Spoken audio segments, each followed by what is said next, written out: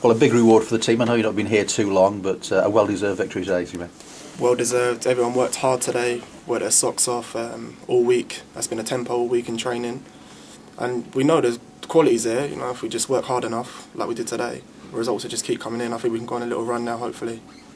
Tempo was really high at the start of the game, wasn't it? And of course, your first goal here at Tranmere came very early on. Yeah, obviously the tempo was set from the start. I mean, we watched their videos, saw their weaknesses, tried exploiting them straight away from the start. Everyone was on it. And obviously to get an early goal like that just gives everyone a lift. So, yeah. What do you remember about him? It was Max's corner, wasn't it, right-hand side, and eventually you were there inside the 6-yard box, and the ball fell to you. We done set pieces yesterday, and obviously I'm not the best header, to be honest, so from corners I just stand on the goalkeeper and look for any knockdowns off it. So the gaffer said to me yesterday, make sure you're not just standing on the keeper, make sure you move about the box. So as soon as I saw a flick come off the keeper and just swung a leg at it, to be honest, yeah.